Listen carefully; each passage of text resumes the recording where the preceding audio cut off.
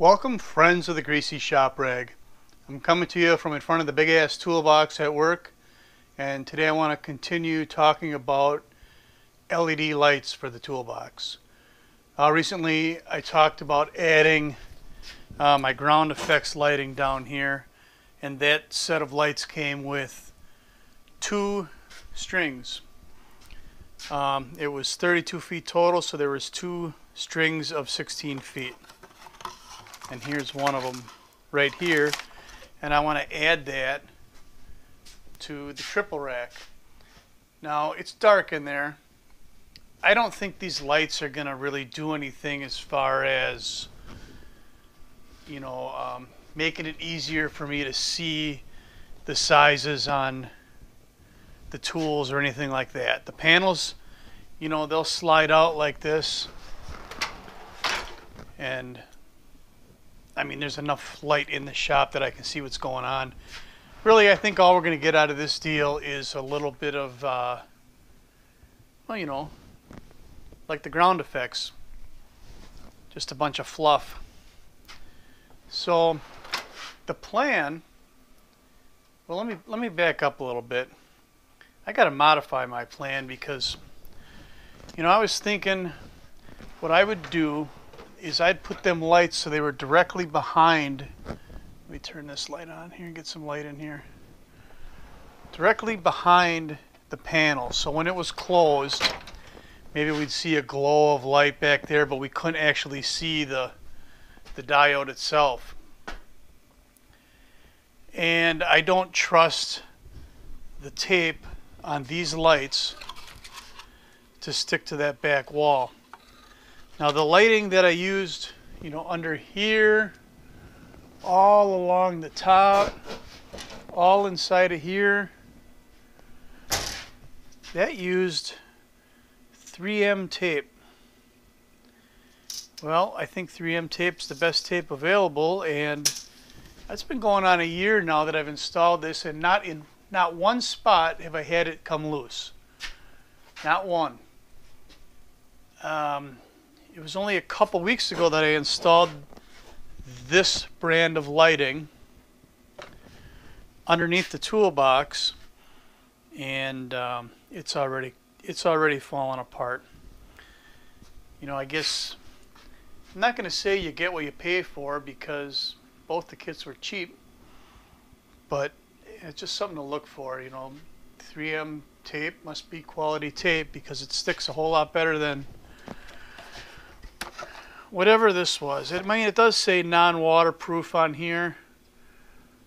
Are they talking about the tape or the electronics? I don't know. But this isn't getting water on it either way, so that's really not a factor. So what my plan is, I'm going to take some of this, I'm either going to use carpet tape or this indoor Scotch mount double-sided mounting tape, and I'm going to run from right here up, across, down, across, and back up to here and out, and then I'll be able to get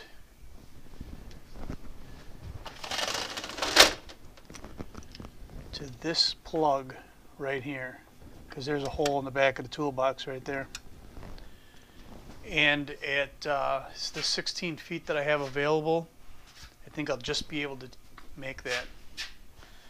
And I'm gonna be a little ballsy here. I'm not gonna measure anything. I'm just gonna assume that 16 feet really means 16 feet, and I should be able to just start here on the far end and make it to the connector. Wish me luck. Oh, by the way, the fact that that tape does not stick after only a few weeks. Bullshit level, DEFCON 5. DEFCON 5 for sure. So now I've got the two-sided tape in the pattern that I want to follow with my LED light strip. and then I'll go right out that little hole right there that I made. But as I got ready to peel this blue backing off the tape, it actually started pulling the tape, the adhesive part, off of the light strip. Luckily I caught what was going on here, and I was able to kind of restart right here, and I don't know. Warning, bullshit alert. Yeah, not too happy with this product so far. We'll see how it looks when I'm done.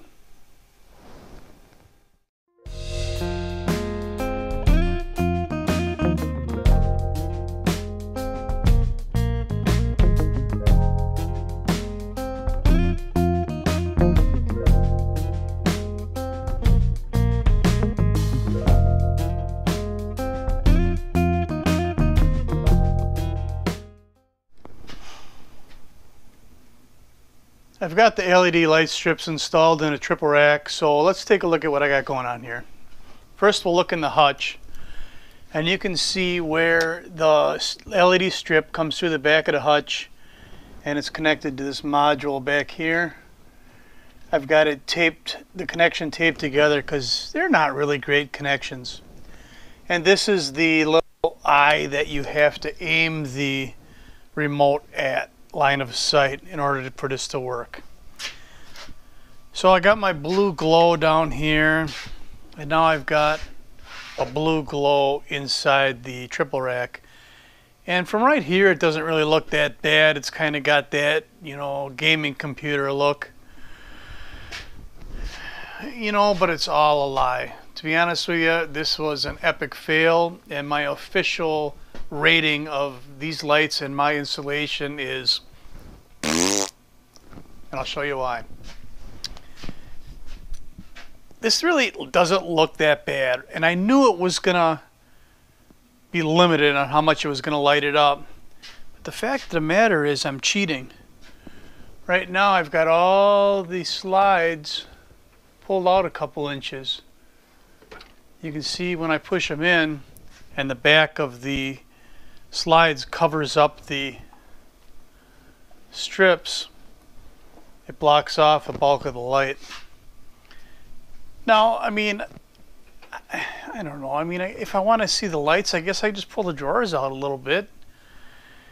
One thing these lights do for me, if you just totally eliminate the cool factor, which is they allow me to look down in there, and if I drop something I can see it. Otherwise it was like a black hole back there.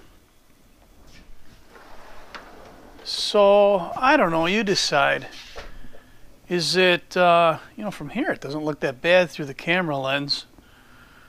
We'll see how it comes off on video.